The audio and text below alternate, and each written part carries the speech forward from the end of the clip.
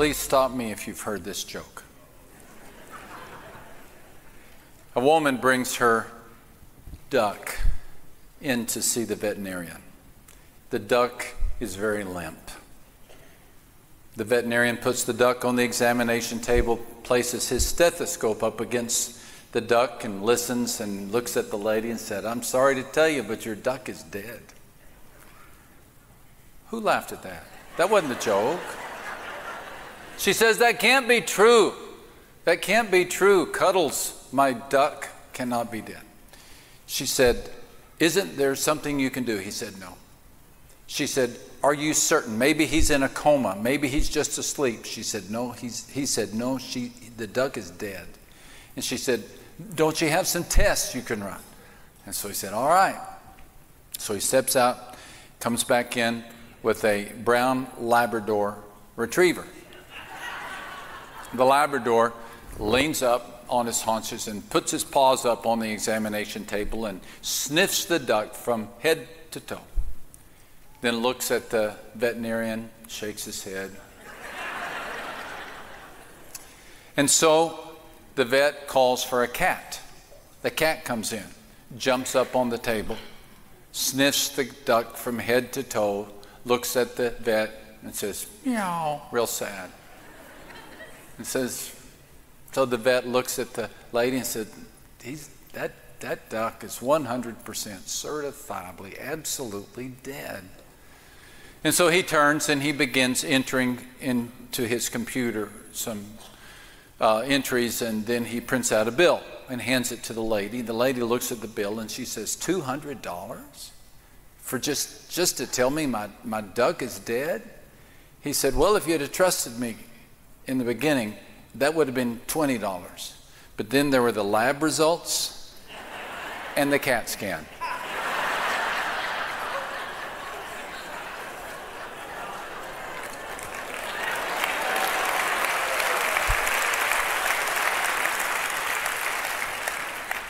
Maybe we better pray. So thank you, Father, for letting us come together to think about how good you are to us, for the blessings of belonging to you. We pray, Heavenly Father, you'd please forgive our speaker. His sins are many. Help us to see Christ, just Christ. Through Christ we pray. And all the church said, amen. We're working our way through the Bible, looking at some of the great promises of God. There's over 7,000 in the Bible. No way we can look at them all. But we're trying to whet our appetite to create our own list of those promises that mean a lot to us. And we also have a declaration that we make every time we open the scripture to look at yet another promise. You know how this works. Please sit up straight, put your shoulders back, fill your lungs with air and your hearts with hope. Let's say it like we mean it. You ready? We are building our lives on the promises of God. Because His word is unbreakable, our hope is unshakable. We do not stand on the problems of life or the pain in life.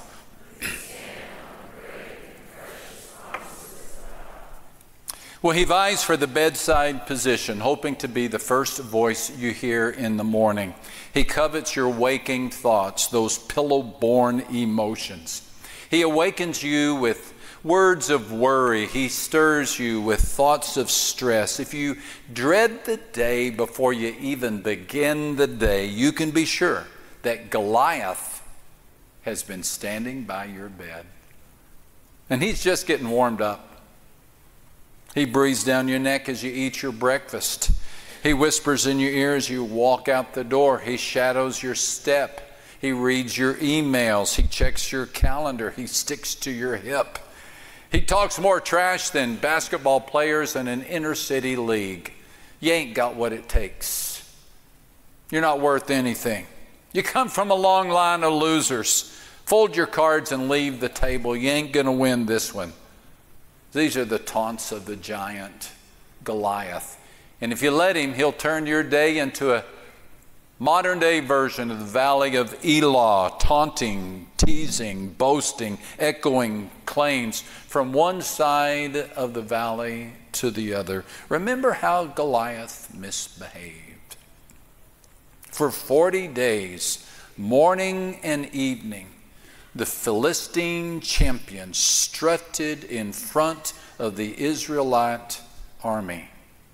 Goliath and the Philistines were the perpetual enemies of the Hebrew people. They were the bronze-aged version of the bullies of the valley. They were the troublemaking, joy-taking nemesis of God's people until the day that shepherd boy David showed up. Until the day that he arrived in the valley with the purpose of bringing lunch to his brothers.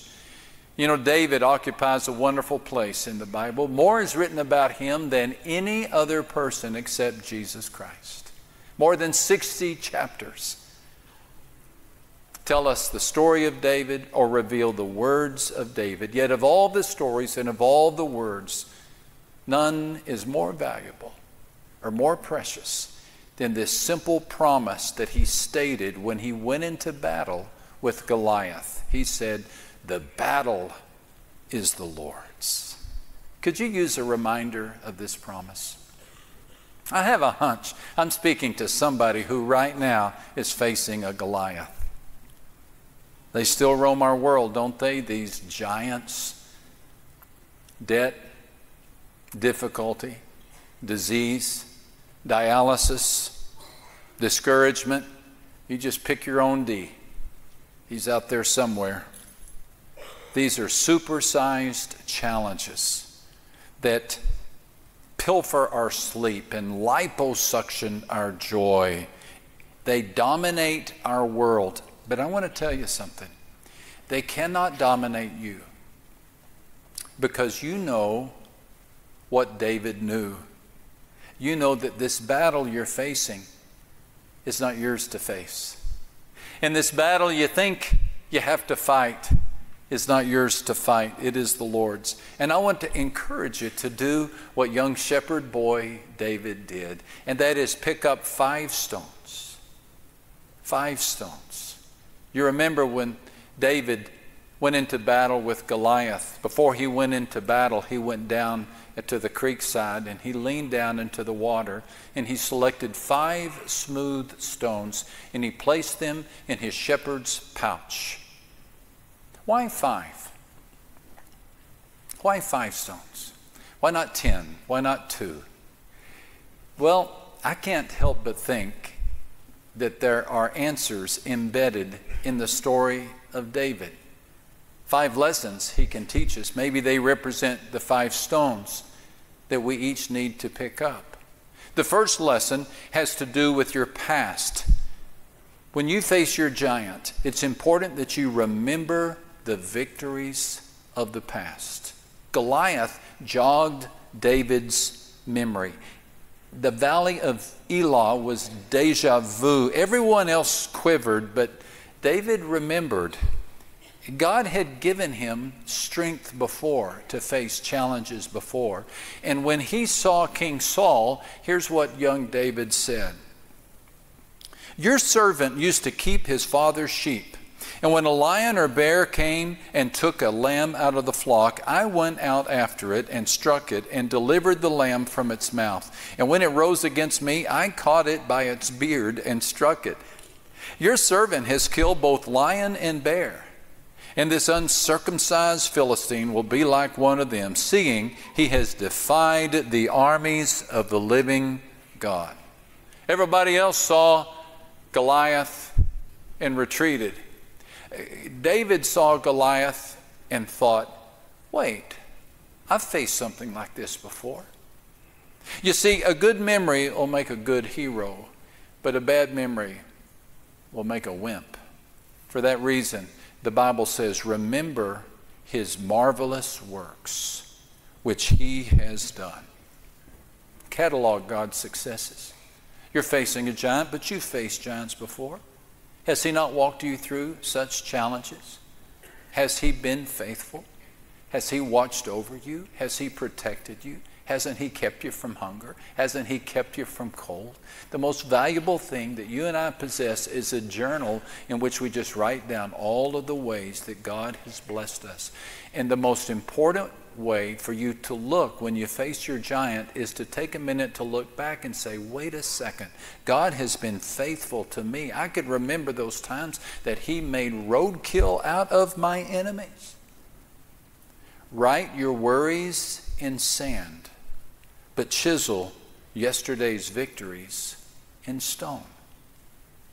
That's what David did. He reached for the stone of the past, and then he reached for the stone of prayer. It's important to take time for prayer.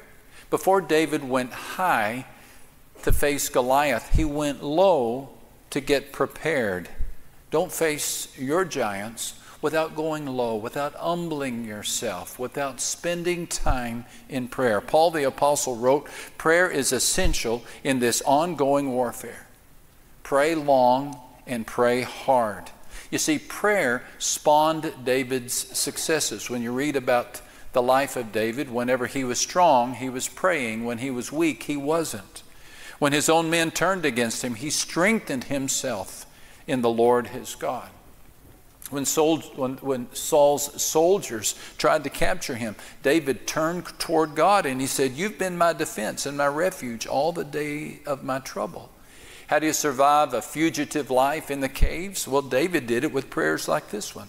Be good to me, God. And now I've run to you for dear life. I'm hiding out under your wings until the hurricane blows over. I call out to high God, the God who holds me together. You see, when David soaked his mind in God, he stood. But when he didn't, he flopped. How much time do you think he spent in prayer the day that he seduced Bathsheba? How about his prayer time that morning when he gave the command to have his friend Uriah murdered? It's doubtful that he prayed. Mark well this promise. God will keep in perfect peace all who trust in God, all whose thoughts are fixed on God. You see, God promises not just peace, but perfect peace, undiluted, unspotted, unhindered peace. And to whom does He give this promise? Those whose minds are fixed on God. So forget occasional glances, forget once a week considerations, dismiss random ponderings. Peace is promised to the person who fixes thoughts and desires on the King of Kings. Are you needing peace? Then fix your thoughts on God. Invite God's help. Pick up the stone of prayer. And don't neglect this one. Make God's name your priority. Make God's name your priority. David's priority was not his comfort or his success. David's priority was the reputation or the name of God. David jealously guarded it. No one was going to defame his Lord and get by with it. David fought, and when he fought, he declared, I'm fighting so that all the earth may know that there is a God in Israel. Then all this assembly shall know that the Lord does not save with sword and spear, for the battle is the Lord's. David saw Goliath as an opportunity for God to show off. David saw Goliath as an opportunity for God to show off. Did David know he would exit the battle alive? No. But he was willing to give his life to protect the reputation of his good God. What if you saw your giant in the same way? What if your giant is simply just an opportunity for God to flex His biceps?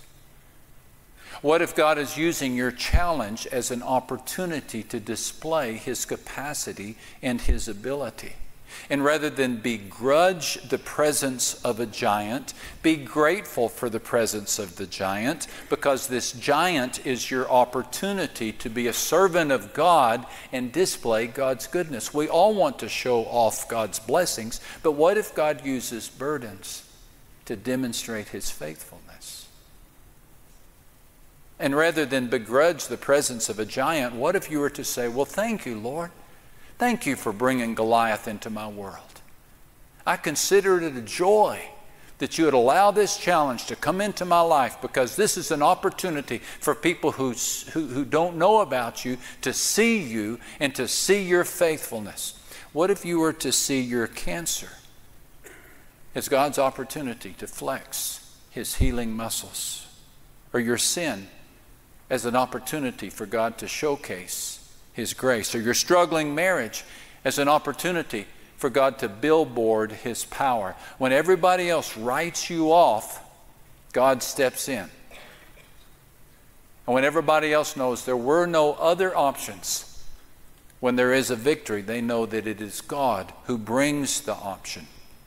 See your struggle not as God's mistake, but as God's canvas upon which he will paint his multicolored supremacy. So if you jealously guard the name of God, make that your priority, then you got stone number 3. Stone number 4 has to do with your passion. Rekindle your passion. As Goliath moved closer to attack, David quickly ran out to meet him. Reaching into his shepherd's bag and taking out a stone, he hurled it from his sling and hit the Philistine in the forehead. The stone sank in, and Goliath stumbled and fell face down to the ground. So David ran not away from his giant, but he ran in the direction of his giant. What a scene that must have been. On one side of the battlefield, there's Saul and all of his armies. On the other side, there's the armies and followers of Goliath with their do-rags and their tattoos and their BO and their Harley motorcycles. Nobody is betting on the boy. Everybody's betting on Goliath. Nobody's betting on a boy, not the brothers of David, not the king of David, not the army of Saul. Nobody's betting on that spindly boy who's running nothing but a blur of knees and elbows as he runs. And then all of a sudden, David pulls out his sling and he reaches in and he pulls out one stone and he loads his sling, and the only sound is that shoo, shoo, shoo. And he releases the sling at just the right moment. And when he does, Goliath just lets out a laugh. It's such a foolish thought. He lets out a laugh and he throws back his head, and when he does, it reveals one unprotected square inch of space. And that's exactly where the stone went. You might say that David knew how to get ahead of his giant.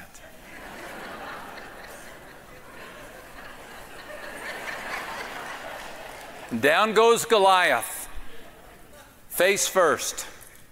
And David runs over and beheads him. And the story's over. And God is glorified. And the children of Israel are protected. Because David practiced passion. He ran in the direction of his giant. Please think about this. When was the last time you did the same? When was the last time you did the same? Most of us do pretty good running away from our giants, suppressing our giants, ducking from our giants. Others of us have mastered the art of just sitting and staring at our giants. We're paralyzed by our problems.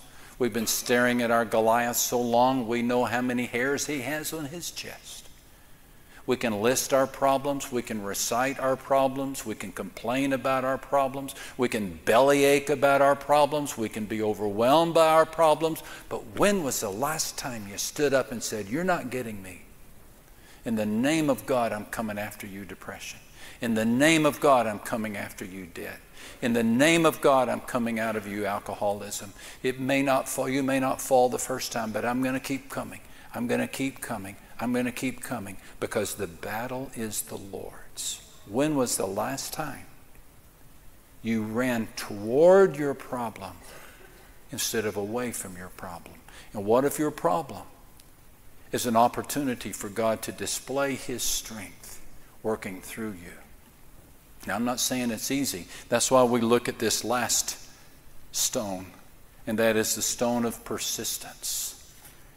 David didn't think one rock would do. Maybe the real reason that David selected 5 stones is because he knew that Goliath had 4 behemoth relatives. One of them was named Ishbi-Benob. Don't make fun of his name. He might get after you. He was a descendant of the giants, and his bronze spearhead weighed more than 7 pounds. And then there was one named Saph who made the list. He was another descendant of the giants. And then there was the brother of Goliath of Gath, and the handle of his spear was as thick as a weaver's beam. And these 3 seem harmless compared to King Kong. There was a giant there in Gath with 6 fingers on his hands and 6 toes on his feet, 24 fingers and toes. He was another of those descended from Rapha. These 4 were descended from Rapha in Gath. So, why did David quarry a quintet of stones? Maybe he was thinking that as soon as he took Goliath down, Goliath's 4 cousins would come running over the hill, and he wanted to be able to reload. You know, sometimes one stone is not enough. Sometimes one prayer is not enough. Sometimes one season of counseling is insufficient. Sometimes one apology just won't do it. Sometimes one determination of resolve is inadequate.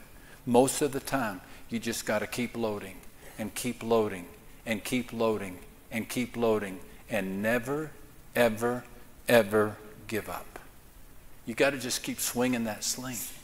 But at some point, by the power of God, with the strength of the Almighty King of Kings, that Goliath is going to come down. And I want you to receive that as the word from the Lord through this message, because some of you are thinking that Goliath is never going to come down. You stand against that lie, because God brings them down. You just keep swinging, keep loading, keep fighting, keep trusting, keep running, and you're going to see a change. Those 5 stones: remember the past, remember to pray, keep God as your priority, engage passion, and enlist persistence. Because David did this, the Lord used David to bring down Goliath. And the same God who fought his battle is the same God who fights battles for us today. Just ask Maritza Harris. She has faced her share of giants, not in the hills of ancient Israel, but in the streets of modern-day Guatemala. And she's gone face to face with the giant of disease and death and sorrow. Her life has not been easy, but like young David, she's still standing. And like young David, she's trusting God to fight on her behalf. We came to know her through one of our short-term mission trips. She's here with us, and I want you to meet her, but before you meet her, turn your attention to the screen and take a look at her story.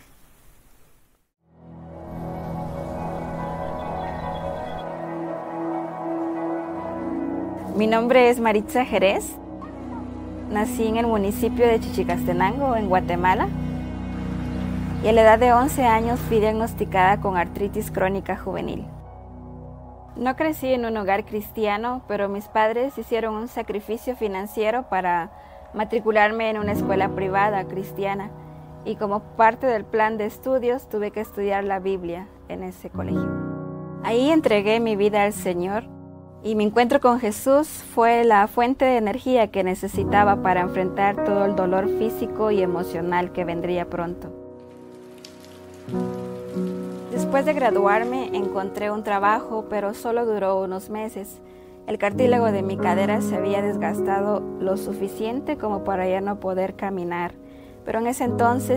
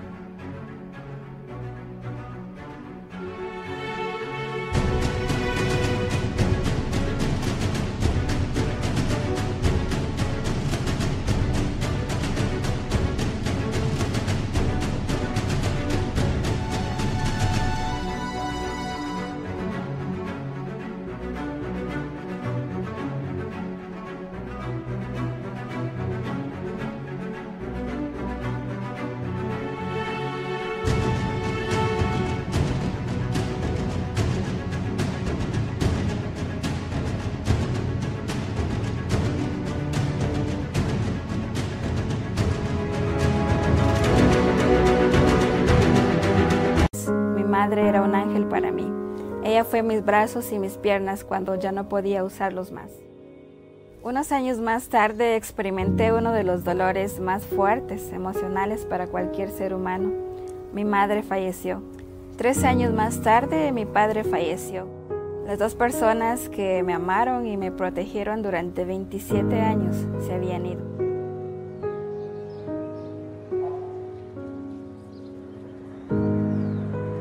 En el año 2008 las cosas comenzaron a cambiar.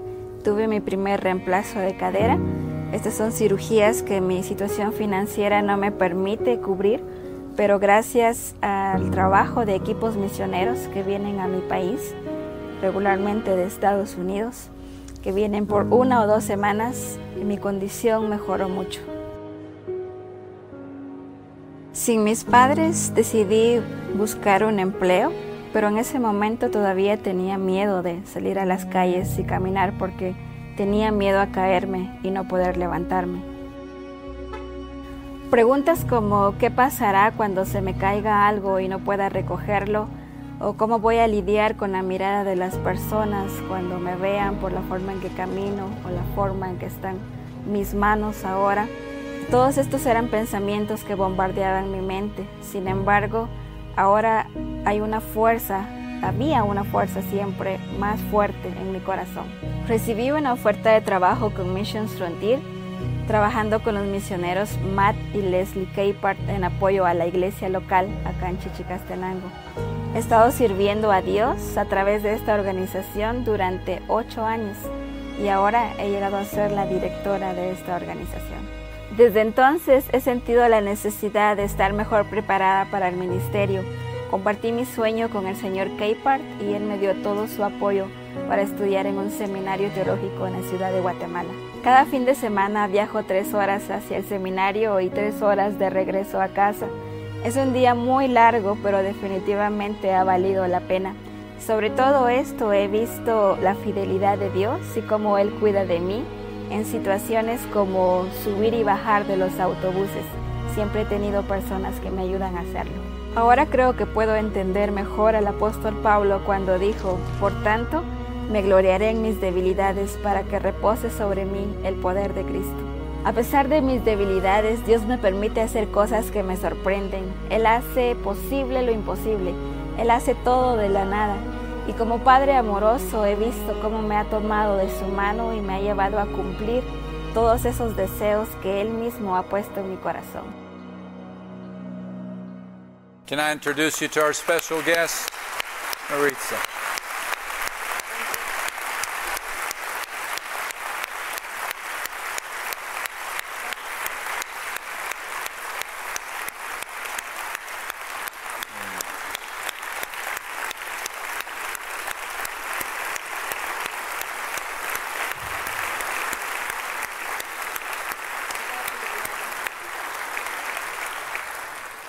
We're so honored to have you with us.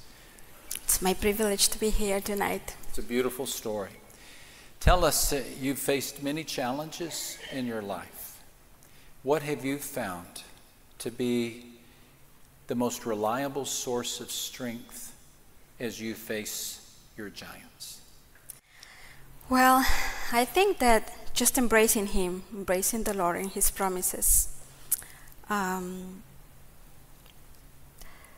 I think that the Lord has been so faithful to me, And I'm sorry, but I'm excited to be here.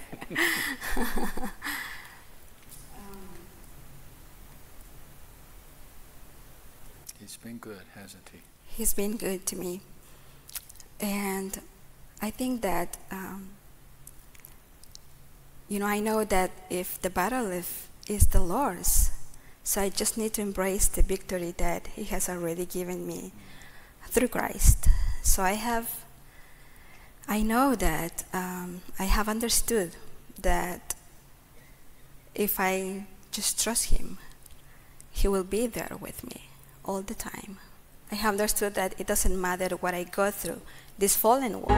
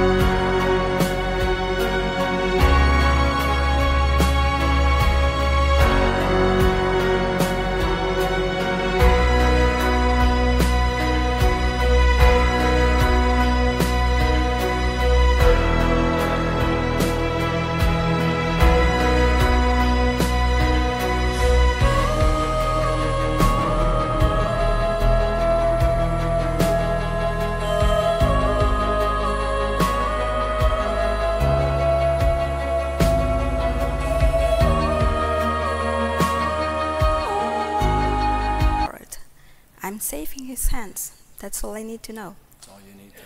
Yes. That's a good word. Thank you very much. Thank you.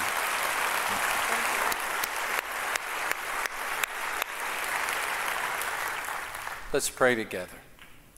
Most Heavenly Father, we thank you for Maritza, for her example to us, for her message. We thank you for young shepherd David, who taught us much about trusting you in facing our giants.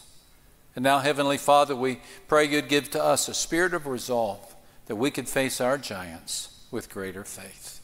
Through Jesus we pray. Amen.